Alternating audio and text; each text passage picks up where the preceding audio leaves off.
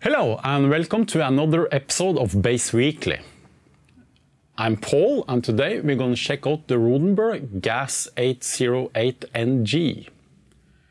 Rodenberg makes handmade high-end gear in small numbers with quality component and has high-profile bass players like Stanley Clarke, Victor Wooten and Marcus Miller as ambassadors for their products.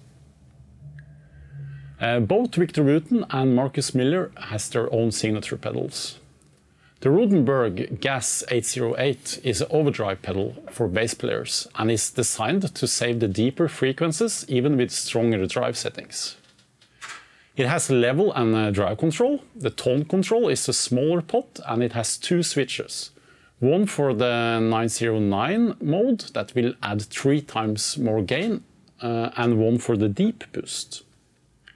In 808 mode the jewel red shines blue and in 909 mode red. So let's hear some sound examples first in 808 mode.